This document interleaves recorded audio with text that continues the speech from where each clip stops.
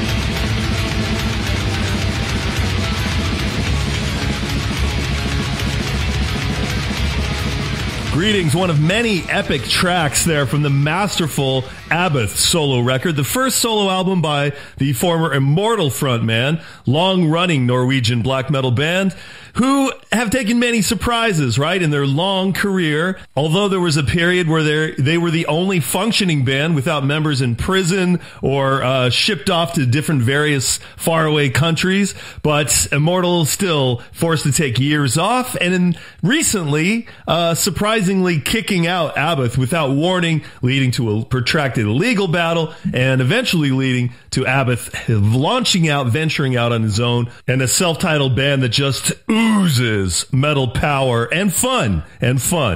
This is Ian Christie, author of Sound of the Beast, the complete headbanging history of heavy metal, and the publisher of Bazillion Points Books, home to two books in particular key to understanding today's show. Smetallion, the Slayer Mag Diaries, and also Slayer Mag Volume 10, the red hardcover reissue of the 1993 zine collecting interviews with all of these bands you'll hear today. Every single one: Burzum, Take, Mayhem, Eson, Arcturus, Gorgoroth, Enslaved, Dark Throne, Satyricon, and Immortal, whose Abbott you just heard. Direct yourself to learn of the past at bazillionpoints.com. But our duty, honor, and pleasure today is not dwelling in the early 1990s when these bands first released demos, debut albums, and made headlines around the world for a slew of dozens of church burnings, various assaults, violence, and even murder. Most of the bands we'll hear today were not even involved in any of that directly, or if so, that was 25 years ago, and those people were not even 25 at the time that the events happened. Bands like Emperor were basically 17, 18, 19 years old, releasing their early demos, getting this Norwegian black metal sound down, and, it's been decades since that time. Most of the people we'll hear today are seasoned veterans of the metal world, and it's going to be a pleasure and interesting to see how this all turned out. Really remarkable that a scene of so many bands of such quality to begin with, still so many of these bands are active. In just a couple minutes, something from the recent Mayhem album, Esoteric Warfare. At this point, Mayhem having gone through many lineup changes, but still with Hellhammer on drums, Necrobutcher on bass, and longtime off and on frontman Attila Chihar from Hungary, who actually, of course, recorded the vocals on their classic De Mysteriis Dom Satanis album, the first full-length statement of early Norwegian black metal. We're going to hear something by Take, not probably the lowest profile band in today's show, but still, they've been around since like 1993, hailing from Bergen, Norway, and unlike some bands you're not going to hear today, like Dimmu Borgir, who have basically been inactive for like 5 years now, Take more and more active all the time, touring the United States and taking black metal into a new dimension with a kind of Led Zeppelin rock and roll feel. First, let's get here a solo track by the main man of Emperor, always one of the more thoughtful and musically gifted black metal band leaders, Eson from the great Emperor, with an incredibly crystal clear track here called My Heart is of the North. I'm Ian Christie. This is Bloody Roots, your weekly heavy metal history lesson. Today bringing you up to date on present day music by Norway's black metal elite.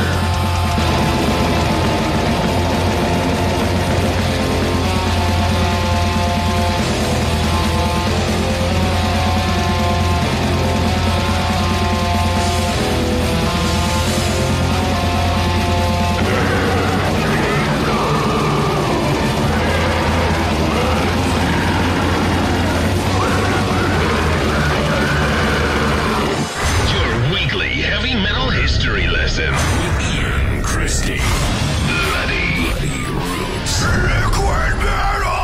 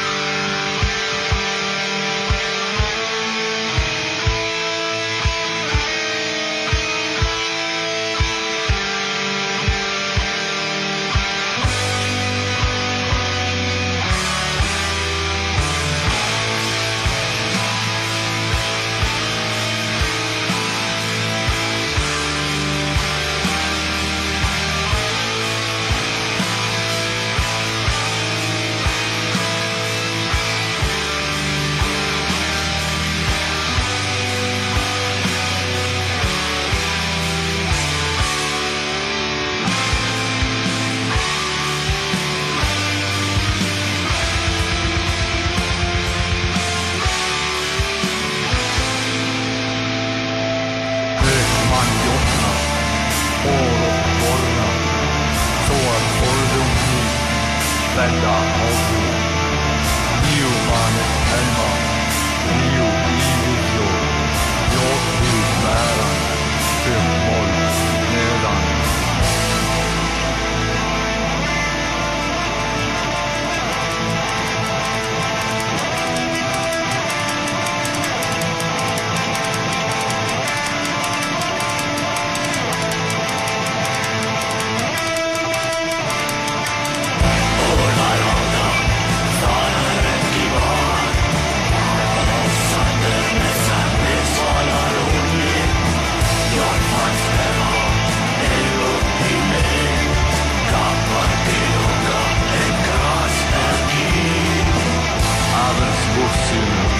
Jorden och mitt blod, färgar vidgar, märan skåpor, solskein i sonnen, och sara steinar, farvar gråin, gränum rauke, solvatt sonnen, isenil månad, händi in i högre, himmeltåget, solvatt med vissi, var hon sarjåken. Moni tatt növisi, vart han mägen spotti, stjornor tatt növisi, var där stadig åttu.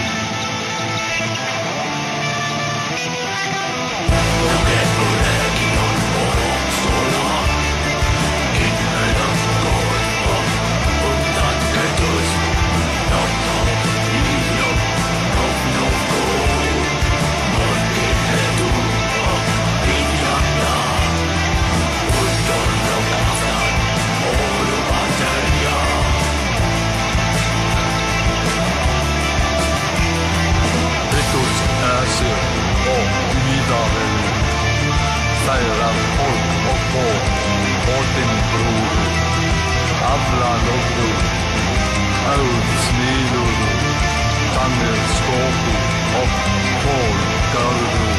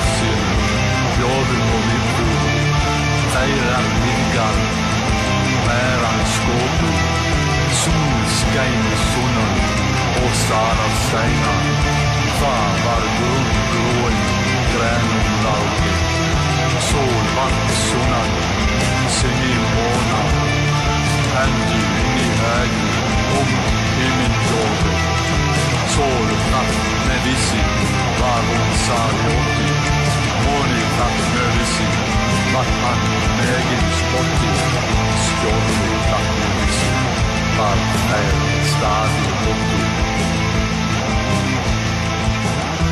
There you go, Joln from Unskiptar, a recent day Burzum record.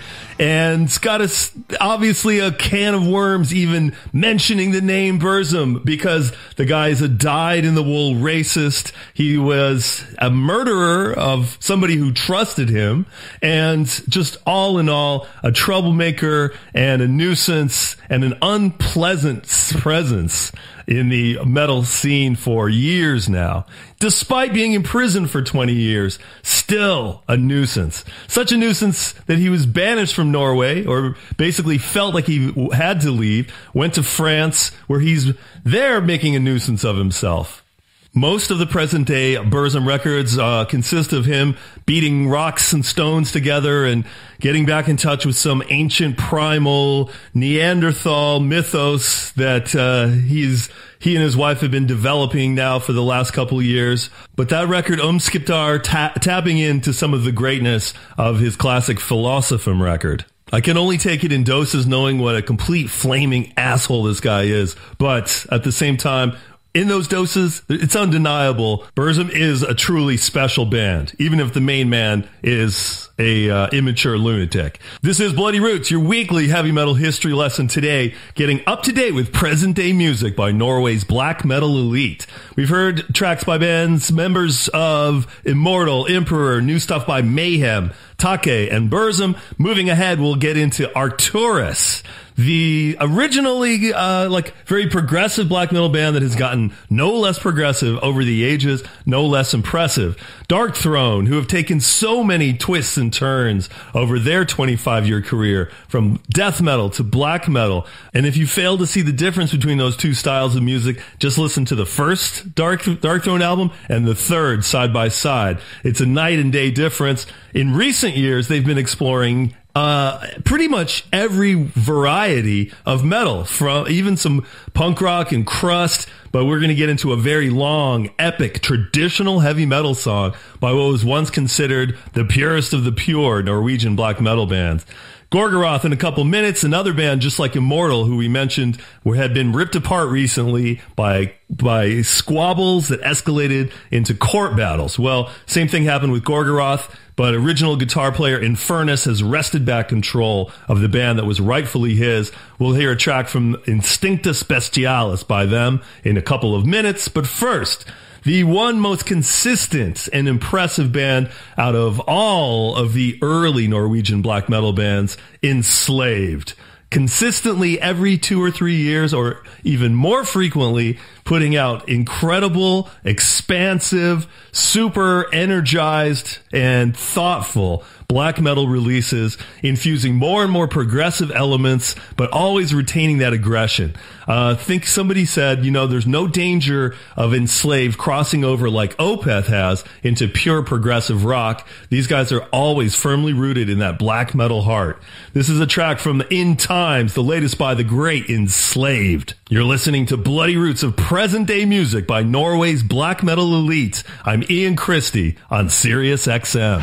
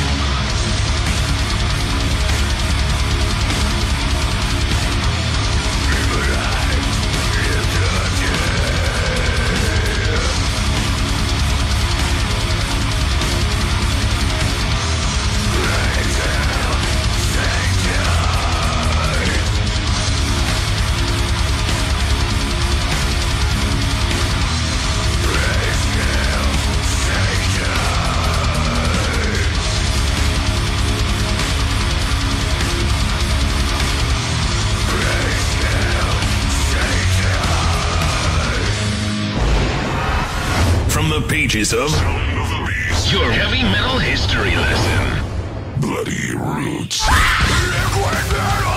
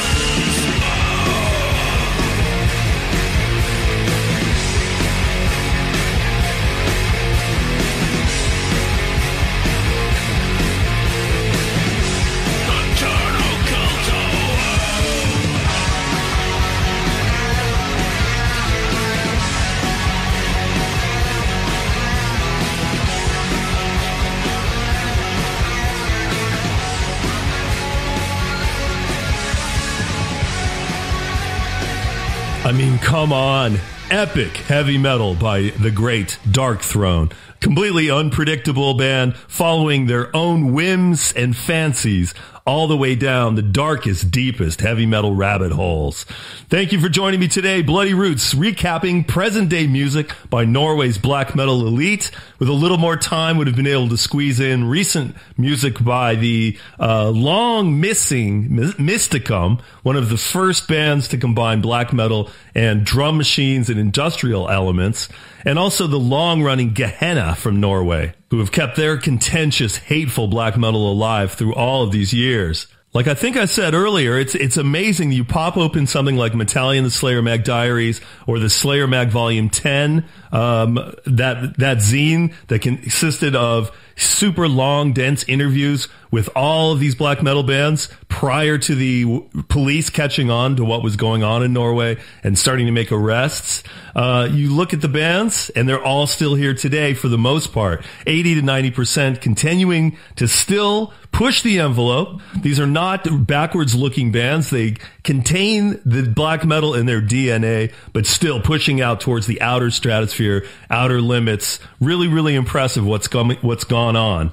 For the most part, continuing to stand for the same quality that first caught the world's attention back in the early 1990s, nearly 25 years ago. Today's playlist, it's online at roots.bazillionpoints.com, and I urge you to look deeper into the history and origins of black metal at bazillionpoints.com with books like Metallica and the Slayer Mag Diaries, Swedish death metal, even telling in part the story of Norwegian black metal, that book, and also the Slayer Mag Volume 10 red hardcover reissue. Aside from Dimmu Borgir, who I mentioned, who came along a little bit later, but were also have been inactive over the last few years, Satyricon, one of the most hugely successful Norwegian black metal bands, and involved in the early 1990s scene.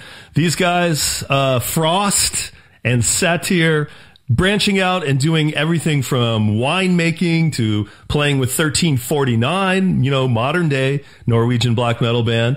And while maybe falling behind on the Satyricon release schedule, still active in very ambitious projects like this. Impossible to imagine back 25 years back when the churches were starting to go up in smoke all across Norway, and these bands were releasing their first demos, getting the first recordings done at the Grieg Holland, where so many of these records were made, that after years of controversy and police interest and prison sentences in some cases, that black metal would become the cultural identity of Norway to the extent that it has. I remember being at the Inferno Fest in Oslo 10 years ago, seeing such an amazing lineup of bands like Emperor plus Cathedral, Dismember, Bolt Thrower, and riding in the train from the airport was a video advertisement for the Inferno Fest. This has been the scourge of Norway just a few years earlier, and now it was being celebrated as a great cultural contribution to the world, which it is. Well, here's Satyricon doing Repine Bastard Nation with the help of the National Norwegian Opera. As much as the bands we heard today have somewhat conquered the world, they've surely conquered Norway. I'm Ian Christie. Thank you very much for joining me today, catching you up on present-day music by Norway's black metal elite on Bloody Roots, your weekly heavy metal history lesson. Thank you very much for joining me. Know your roots.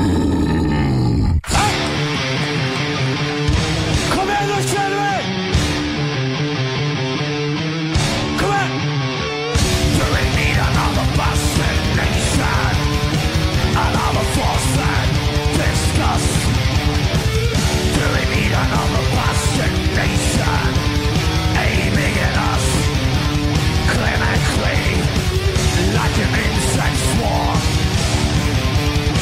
so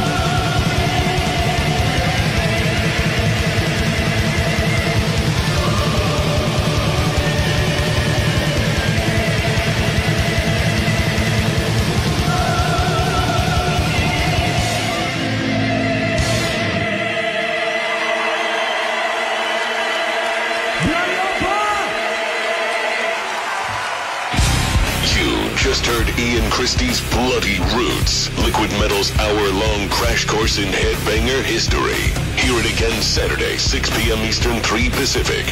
And stream Bloody Roots on demand with your phone or at home on SiriusXM connected devices and speakers. Go to SiriusXM.com/listen at home to learn more.